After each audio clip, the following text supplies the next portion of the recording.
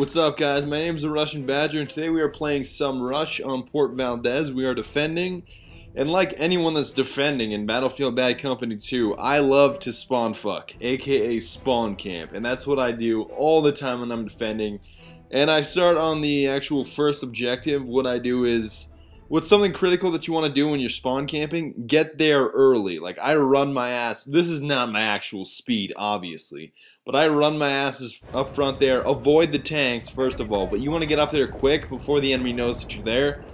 Then you get, firstly, on Port Valdez specifically, I get the snipers first because usually there's a lot of snipers perched up on this hill.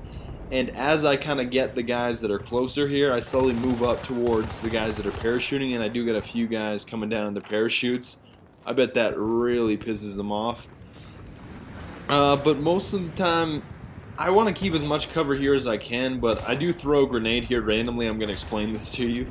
I throw a grenade randomly to get this tree out of the way. I don't know if that's a real crucial thing that you really want to know, but the last game that I actually played with Assault was a squad team deathmatch. So I was using my 40mm shotgun, and that's not going to blow up a tree, so I had to use my hand grenades to get this tree out of the way. All because I'm using the 40mm shotgun. But slowly here I move up, and then I start to be in, and actually that's a tip here. I get most of this sniper, but he goes into the trees, and that's a good tip whenever you got a target that you've hit, you've gotten hit markers on, and then he moves into some place of cover. Just kind of guesstimate his actual speed that he was running and continue to spray, and you'll likely get the kill. And that's what happened there. And slowly, as I kind of get most of the guys that are moving forward very quickly and are perched up on this hill, I slowly move up towards their actual spawn where they're coming down. And even if you don't get the guys in the parachute, just like here, I get him mostly on the parachute. It only takes 1 or 2 bursts once he gets down on the ground and he's toast. And that happens quite a bit. I think I got 2 guys, 1 or 2 guys on the way down the parachutes. Obviously, you're going to see me fail quite a bit because it's hard to, they swerve back and forth. It's not exactly easy to take someone down in a parachute. But I do get these guys a few times. I think I get this guy. Yes, I do get that guy. That was the first guy in the parachute. And don't worry, I'm communicating that we're defending, but excuse me, I'm kind of communicating that I will be wearing down the whole left side, and there's another guy on the right side of their spawn, kind of wearing them down from that side, but they just set a charge at Alpha, and I know there's enough guys back to defuse that. It's no shock to me that it got disarmed very quickly. But the one thing is that be careful with spawn camping if you're not communicating with your teammates, and that's specifically because if you're spawn camping and your teammates try to do it with you and they try to spawn on you and your whole squad starts to spawn camp, another teammate is going to flank you, get behind you somehow, and then other squad mates are going to spawn on him, and then you're going to have 4 or 5 guys or an entire 4 squad of guys behind you ready to defuse the objective with virtually your entire team up spawn camping, and that's how you get fucked. So although spawn camping is very fun and it's very effective if you do it correctly, it can backfire profusely. Oh, and I got this guy in the parachute too. I think that's my 2nd parachute kill. And another thing that I do want to emphasize, it's not exactly the best idea to have kind of an organized spawn camping strategy if your team is fucking randoms. I'm not going to lie.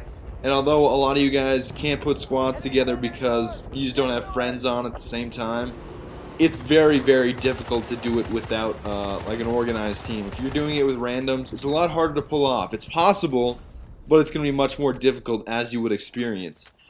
And here, eventually I do run back, but I move back forward here to spawn camp. And that's kind of something that I do want to emphasize. Don't spawn camp the entire match. You want to come back and forth and kind of make it so that the enemy never really knows if you're there or not there. Because if you gradually sometimes go back to your spawn, your own spawn, and then you move back here, you try different positions out instead of spawn camping from one area like I did here. But since it was so effective and there's so much cover, and really the cover is so advantageous to me, and the enemy is a major disadvantage because I have all this hill cover, but eventually, see, I do get killed here, and that's as a result. This is one of my mistakes that I want to point out, just like all my videos. I want to point out a mistake. what happens here? I use that spot too much. I have no idea why that sniper was on that mounted gun, but see, I do eventually move back to my spawn just because I know a lot of the enemies have gotten behind me on the left side. The other guy got killed. The other guy that was spawn camping with me as my partner, he got killed, and so a lot of teammates flushed down that left side. But basically, I just came back just to cleanse the entire area of the enemies, so that they couldn't spawn on squad mates, and then eventually move my eventually move my way back up to spawn camping. But basically, come on guys, okay, some of you may think, why didn't you go defuse that bomb? Well, seriously guys, do you really need 6 guys to go defuse a bomb? It's really a much smarter plan just to have 2 guys go, 2 guys dedicated to go, 2 guys to go to defuse every time, and the remaining 4 flush ammo and just spray all around the objective and make sure those enemies are either pinned down or killed. And specifically what I mean is the enemies around the objective that could potentially kill the people, your teammates that are trying to defuse the bomb. So here, that's exactly what I'm doing. I'm cleansing the entire place. And even if you're a medic and you really can't find guys, you're just spotting guys, that's a good contribution too. But also too, just keeping them behind cover with spraying and cover fire, that is very, very effective as well, because basically you either want to kill them or you want to keep them pinned down so they can't shoot your fellow squad mates that are trying to defuse the bomb. That's the most important. So once I kind of cleansed and, once my teammates and I cleansed our own spawn, then I gradually moved back up, take out a few more snipers, and once, it's kind of sad, but we have 14 tickets left. And then at this point, they somehow destroyed B. And I had one teammate tell me, oh, it was C4, man, it was C4. And then this other guy told me it was a T90 tank. And I really didn't know which one to believe. And they were like, no, dude, it was C4, dude. And he's like, no, it was a tank. And I had these teammates that were arguing about how B got destroyed. I'm like, okay, you're going to argue in-game about who destroyed B. Okay, it's a real good use of your mics. But, one tactic that I use, if they arm a bomb, I let my teammates go in first just to see where the fire is coming from, or where that guy that planted the bomb is hiding, like which corner he's hiding in the building. So I may be hanging my teammates out to dry in that respect by letting them go first and letting them get shot, and then letting me go in second and shoot whoever kind of shot them. But they do eventually get A here by collapsing the building, and this second set of objectives on Port Valdez, so hard to defend because both buildings are collapsible, and that's really, really, really hard to defend because they're easy to destroy those MCOM stations.